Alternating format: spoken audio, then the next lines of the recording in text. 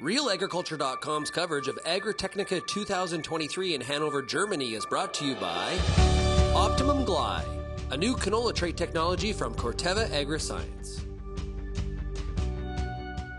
Shaun Haney here with Real Agriculture. We're at Agritechnica 2023, brought to you by Optimum Glide, a new canola trait technology from Corteva Agriscience. And right now we're in the Kuhn booth, and we're joined by David. David, great to see you. Yeah, hi. How is it in Canada? It's very good. It's turning cold, by the way. It's much colder than here. Okay, right now we're in front of KARL. KARL is a robot that is new from Kuhn, or I guess we'll probably call it a prototype. Why KARL? What's the significance of the name?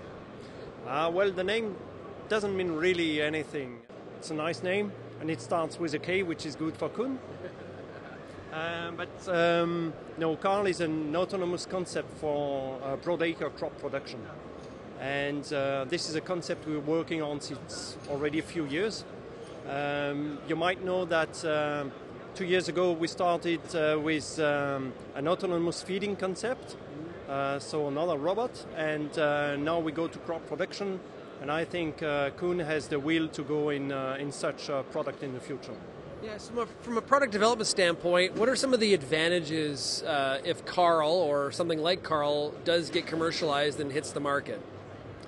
We are not there yet. This is a prototype, as you mentioned. So we still need to make our concept a little bit evolve, and we still need to develop many things.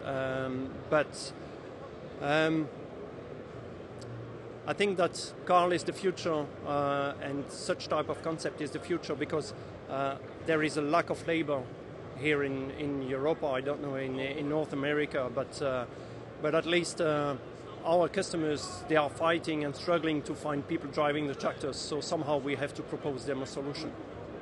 Is the barrier battery life, of course, or or maybe I'm making an assumption? Is KARL going to be diesel powered? Battery is not a problem at the moment because it's not electrified. The primary power is coming from a diesel engine, which is 175 horsepower at the moment. And besides this, we have an electric generation. So the diesel engine is transformed into electric power, and then we have electrified implements in the back. And I think this is quite new and offers a lot of possibilities, because when you electrify such a power harrow, as it is shown here, you can do things that you can't do before with a standard PTO. For example, if you look at the video above us, we have a use case where we have a stone that is stopping the power harrow, and in that case, with the electric drive, we can reverse the teeth of the power harrow and make the stone go away. So the KARL system is able to dig out of difficult situation on its own. Okay.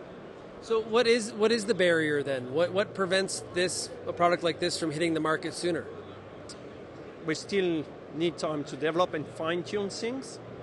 And also we need to cope with the legislations, and not sure that we are allowed right now to put everything as it is. We need to somehow find a way to certify things in order to be safe regarding the laws as well, and we are not yet there.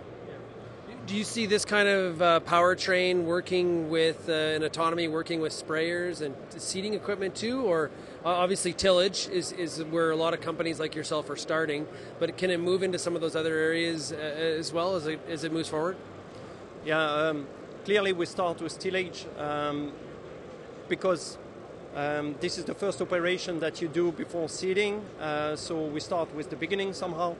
But on the other side, to be honest, it's somehow easier to start with an operation without any seed or fertilizer or chemicals in the back, because then the concept or the prototype can work for hours without any entrance coming to the field, and this is easier also on our side. But yes, in the future we think about other operations as well. Well, David, thanks a lot for joining us here. Really appreciate it, and good luck with the rest of Agritechnica. Thank you.